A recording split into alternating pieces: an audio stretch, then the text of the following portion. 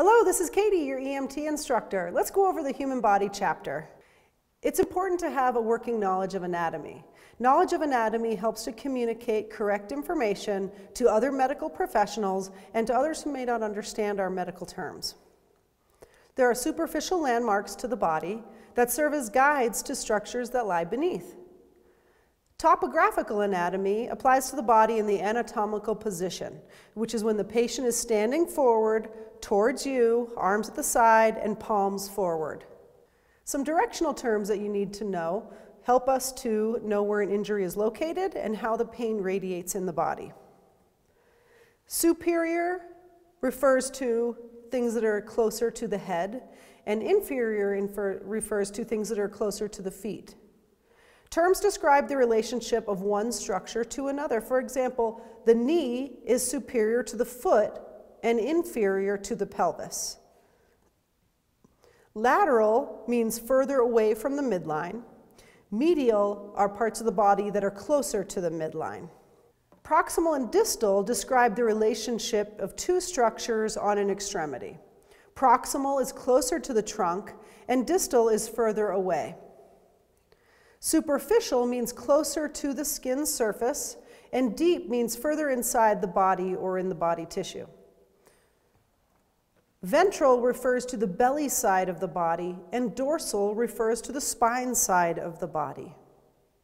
Anterior is the complete front surface of the body, and posterior is the back surface of the body. Palmar refers to the palm of the hand, and plantar is the bottom of the foot. The term apex is a tip of a structure, and bilateral means both sides on a patient's body. The abdominal quadrant, the abdominal cavity is divided into 4 equal quadrants. We call them the right upper quadrant, the right lower quadrant, the left upper quadrant, and the left lower quadrant. We use these terms to describe location of injuries and assessment findings on our patient. Some medical personnel will know where to look and what to expect. Some anatomical positions we might find, treat, or transport our patient could include prone or supine. Prone is when a patient is laying face down, and supine is when a patient is laying flat on their back. The term Fowler's position is a semi-reclining with the head elevated. A high Fowler's is when a patient is sitting at a 90-degree angle. The first system we're going to talk about is the skeletal system. The skeletal system gives us our recognizable human form. It protects internal organs, and it contains bones, ligaments, tendons, and cartilage. The axial skeleton is the foundation to which the arms and legs are attached, including the skull, the spinal column, and the thorax. The skull is made up of 2 portions of bones, the cranium, which is made up of 4 portions of the bone in the back of the skull, and the face is made up of 14 bones. The important bones to know in this slide is the maxilla, which is the upper jaw, and the mandible, which is the lower jaw. That's important when we get into the airway discussion. The spinal column is composed of 33 vertebrae that are stacked on top of each other with intervertebral discs cushioning in between each vertebrae. The names and numbers are important to know. We start at the top with the cervical spine that has 7 vertebrae. Going down to the thoracic, which have 12 vertebrae. The lumbar has 5 vertebrae. The thorax has also 5 vertebrae. And the coccyx, or the tailbone, have 4 fused vertebrae. The thorax is formed by 12 thoracic vertebrae and 12 paired ribs. The thoracic cavity contains the heart, the lungs, the esophagus, and the great vessel. So the thoracic cavity is important for protection of the I'm sorry, touching the mic, does that mess it up? Okay. The thorax is formed by 12 thoracic vertebrae and 12 paired ribs. The thorax contains the heart, lungs, esophagus, and great vessel. The appendicular skeleton are the arms, legs, and their connection points, and the pelvis. This includes the joints, upper extremities, pelvis, and lower extremities. Joints occur whenever bones come into contact. It consists of the ends of the bones and the connecting and supporting tissues. Two types of joints include the ball and socket and a hinge joint. You would find a ball and socket in the hip, shoulder, and then the hinge joint would be the knee and the elbow. The upper extremity extends from the shoulder girdle down to the fingertips, including the humerus, the elbow, the shoulder, the clavicle, scapula, radius, ulna, wrist, hands, and fingers. The humerus is the upper supporting bone of the arm, and the forearm consists of two bones called the radius, which is the bigger, more structurally sound bone, and the ulna. The pelvis is a closed bony ring consisting of three bones, the sacrum and two pelvic bones. Posteriorly, the ilium, ischium, and pubis are joined at the sacrum, and anteriorly, the pubic symphysis is where the right and left pubis are joined. The main parts of the lower extremity include the leg, the thigh, and the foot. The femur is the large bone in the thigh. It's the largest bone in the body. It connects to the acetabulum, or the pelvic girdle, by a ball and socket joint. The greater and lesser trochanter are where the major muscles of the thigh connect to the femur. The knee connects the upper leg to the lower leg. The lower leg consists of the shin bone, which is the tibia, and the less supportive bone in the lower leg called the fibula. Then there's an ankle, which is a hinge joint, which allows for flexion and extension of the foot, and then 5 toes on each foot. The skeletal system gives the body its shape, protects fragile organs, allows for movement, stores calcium, and makes blood cells. The musculoskeletal system provides form, upright posture, movement, and protection of internal vital organs. There are 3 types of muscle: the skeletal or voluntary muscle, smooth or involuntary, and cardiac muscle, which we call myocardium. Contraction and relaxation of the system make it possible to move and manipulate your environment. A byproduct of this movement is heat. Another function of the muscles is to protect the structures underneath them. The respiratory system is structures of the body that contribute to respiration, which is the process of breathing. This is a very important slide, and you need to know all the structures included in the airway.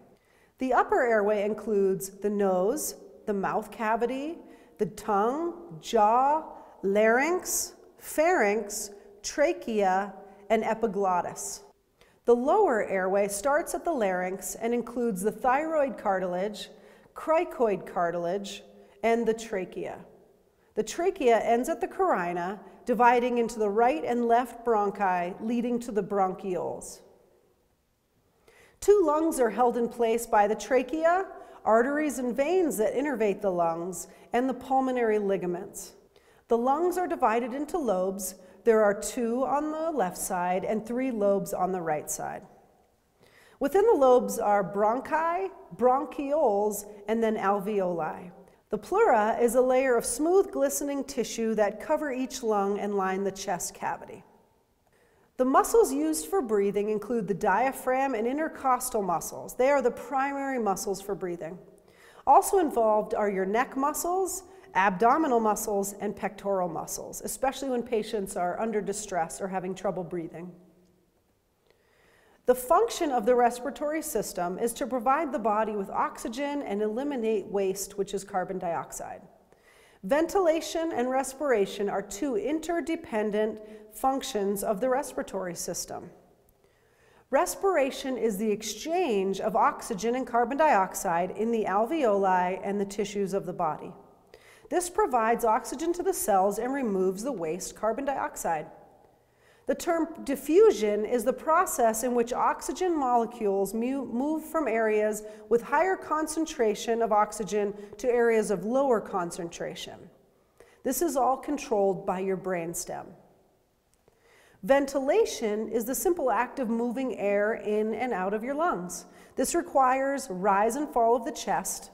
Tidal volume is the amount of air moved in and out of the lungs during a single breath, and this is evaluated by measuring chest rise on the patient. The term residual volume is the gas that remains in the lungs that's needed to keep the lungs open. The term dead space is the portion of respiratory system that has no alveoli and where little or no exchange of air occurs. Respiratory rate times tidal volume is called minute volume. This is the amount of air a patient can move in and out of their lungs in a minute. Always evaluate the amount of air being moved with each breath when assessing a patient's respirations. Some characteristics of normal breathing that we like to see in patients are a normal rate and depth, regular rhythm, clear audible noises on both sides of the chest, regular rise and fall of the chest, and slight movement of the abdomen. Inadequate breathing in patients include labored breathing, muscle retractions, cyanotic, pale, cool, and damp skin, tripod positioning, and agonal gasps or gasping breaths. The circulatory system is a complex arrangement of connected tubes, arteries, arterioles, capillaries, venules, and veins. We have two circuits in our body: systemic circulation, which moves blood around our body, and the pulmonary circulation, which moves blood in and out of our lungs. This slide is the circulation of blood through the body. It's important to know this slide. We'll be going over this. The heart is a hollow muscular organ that's about the size of a clenched fist. It's made up of specialized cardiac cells, and it works as two paired pumps. There's a right side and a left side of the heart that's divided by a septum. And each side is divided into a top or an upper chamber and a lower chamber. The upper chamber is called the atrium, and the ventricles are the lower chamber. The heart receives blood from the aorta. The right side receives deoxygenated blood from the veins or from the body, and the left side receives oxygenated blood from the lungs. This is an important part of this course, the circulation of blood through the body. How do patients move oxygenated and deoxygenated blood? We'll start in the right atrium. The deoxygenated blood enters the right atrium from the body. It then goes down to the right ventricle. The right ventricle pumps that deoxygenated blood to the lungs through the pulmonary arteries. The lungs takes that carbon dioxide that's diffused out, gets rid of it, and then takes in the oxygenated blood. It leaves the lungs through the pulmonary veins to the left atrium, where this oxygenated blood then goes down to the left ventricle, where it is pumped to the body through the aorta. The blood is brought back to the heart through the vena cava to the right atrium. The electrical conduction system causes smooth, coordinated contractions of the heart. These contractions produce a pumping action so that blood is pumped through the body. Arteries carry blood from the heart to all body tissues. It branches into different arteries that feed blood to parts of the body. The pulmonary arteries specifically carry oxygen-poor blood back to the lungs. Arteries branch into smaller arteries and then into arterioles. Arterioles branch into increasingly smaller vessels until they connect to the capillaries, where the exchange of blood happens. A pulse is palpated most easily in the neck, wrist, or groin. This pulse is created by a forceful contraction of blood out of the ventricle of the heart. Capillaries connect arterioles to venules. It's the fine end division of the arterial system. It allows for contact between blood and cells. Veins return oxygen-depleted blood back to the heart. The superior vena cava brings blood returning from the head, shoulders, neck, and upper extremities. The inferior vena cava brings blood from the belly, pelvis, and lower extremities, and they join at the right atrium. The spleen is a solid organ located under the rib cage. It filters blood, particularly susceptible to injury from blunt trauma, and can lead to severe internal bleeding. Blood is made of 4 parts: plasma, red blood cells, white blood cells, and platelets. Plasma is the liquid portion of the blood. Red blood cells carry oxygen. White blood cells fight infection, and platelets are used for clotting. Blood pressure is pressure that blood exerts against the walls of the arteries when the left ventricle contracts.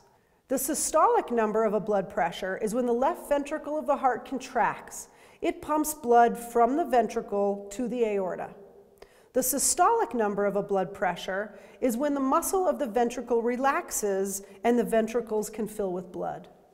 An average blood pressure for an adult is 120/80. We measure that in systolic, the high point of the wave, and diastolic, the low point of the wave. Normal circulation in adults is automatically adjusted and controlled based on your need. We call this perfusion. Perfusion is the circulation of blood in organs or tissues in the amount needed to meet the needs of your cells. Blood enters organs and tissues through arteries, and blood leaves organs and tissues through veins. The system can adjust to small amounts of blood loss. Our vessels will constrict, and our heart will pump more rapidly. With large blood loss, though, adjustment fails and patients will go into shock.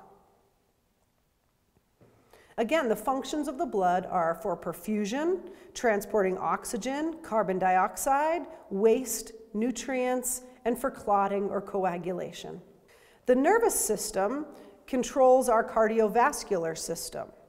The sympathetic nervous system is responsible for our fight or flight response. It sends commands to our adrenal glands, and epinephrine or adrenaline and norepinephrine are secreted to stimulate the heart and blood vessels in an emergency to save your life. The nervous system is perhaps the most complex organ in the body, and we'll go over very basically right now the two parts, which are the central nervous system and the peripheral nervous system. The central nervous system includes the brain, which is the controlling organ of the body. Subdivisions of the brain include cerebrum, cerebellum, and the brain stem. The spinal cord is just an extension of the brain stem. It transmits information and messages between the brain and the body. The peripheral nervous system is divided into two main portions, the somatic nervous system and the autonomic nervous system. The somatic transmits signals from the brain to our voluntary muscles. The autonomic controls our involuntary actions, and it's split into two areas, the sympathetic, which controls our fight or flight, and the parasympathetic, which we call rest and digest.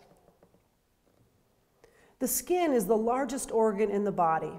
It has two layers, the epidermis, which is the most superficial, and dermis, which is the deeper layer. Deeper to the dermis is the subcutaneous layer, which has our fat that insulates and serves as an energy reservoir. Three major functions of the skin: to protect the body from the environment, to regulate body temperature, and to transmit information from the environment to the brain. The digestive system. Digestion is the processing of food that nourishes the cells. The abdomen is the second major body cavity.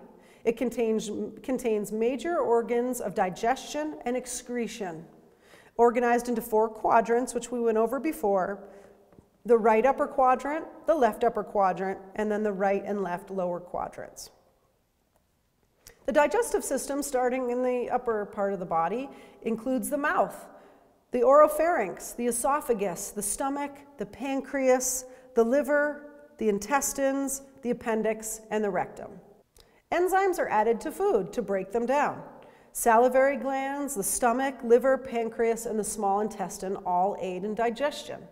Food is then converted into basic sugars, fatty acids, and amino acids that the body can use for energy. Elements of the lymphatic system include the spleen, lymph nodes, vessels of the lymph, the thymus gland, and other components. The lymphatic system supports the circulatory system and immune system. Lymph is a thin, straw-colored fluid that carries oxygen and nutrients to cells and waste products away. The endocrine system is a complex message and control system. It integrates many body functions, and hormones are released directly into the bloodstream, including epinephrine, norepinephrine, and insulin. The brain controls the release of these hormones, and excesses or deficiencies in hormones can cause disease, for example, diabetes. The urinary system controls discharge of certain waste materials filtered from the blood by the kidneys. This controls fluid balance in the body. It filters and eliminates your waste and controls pH balance. The urinary system consists of the kidneys, ureter, and urinary bladder. Pathophysiology is the study of functional changes that occur when the body reacts to disease. Respiratory compromise is the ability of the body to move gases effectively. We'll go over what hypoxia and hypercarbia are later in the chapters. Factors that can impair ventilation include a blocked airway, impairment of the muscles of breathing, airway obstructed physiologically, for example, asthma, and other factors. Factors that can impair respiration include changes in the atmosphere, high altitudes, and impaired movement of gas across your cellular membrane. The effects of respiratory compromise on the body include oxygen levels start to fall and carbon dioxide levels increase. Respiratory rate increases to try to compensate for this loss of oxygen in the system. Your body becomes more acidic, and the brain sends commands to the body to breathe.